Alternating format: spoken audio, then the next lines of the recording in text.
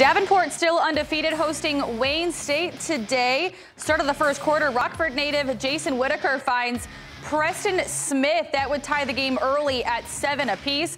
Jump to the second, Panthers down once again. Whitaker, though, again to Smith, a second time, tying the game again at 14. Skip to the fourth quarter, Whitaker, this time with a strike to Brendan Sherrod for the 20-yard strike.